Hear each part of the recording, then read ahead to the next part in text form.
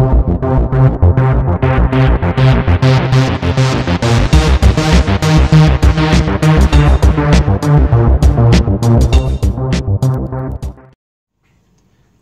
guys, here we have the KZB 13 control board or circuit board.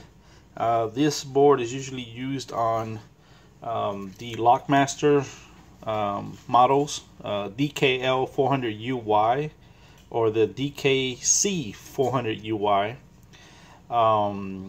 This control board is also used on the ALEKO brand, the AC 1400, as well as the AR 1450 model. Here we're going to be talking about how to program your remote control. That looks like that. That's going to be programmed to this control board that has a receiver integrated on the board. So we're going to pretty much show you how to program it. When you get the board out of the box and you press the button on the remote control, you're gonna get that beeping sound. That pretty much just tells you that the control board is registering the remote control, but it's not actually programmed to the control board.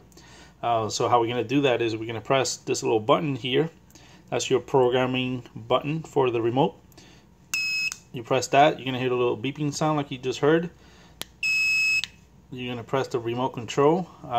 That's basically telling you that you just programmed the remote control, that little beeping sound you just heard.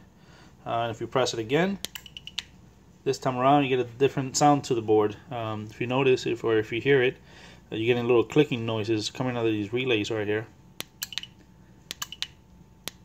And you're also getting a little triggering sound coming out of this LED right here. That is pretty much telling you that now the remote control is actually programmed to the control board.